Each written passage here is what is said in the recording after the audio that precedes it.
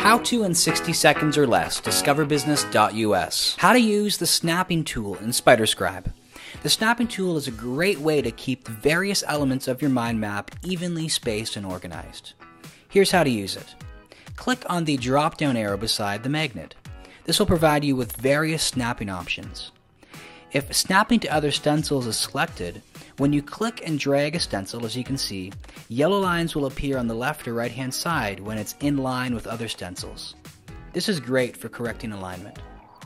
If snap to grid, however, is selected, when dragging a stencil, your stencil will move block by block according to your grid settings. Now, for example, if your grid is 40 by 40 pixels, your element will move 40 by 40 pixels. However, if it's set to 10 by 10 pixels, your element will move 10 by 10 pixels, as you can see. Now, within the snapping settings, you're also given the option of viewing the grid or keeping it invisible. Lastly, you can choose to have auto snap on or off by selecting or deselecting the magnet.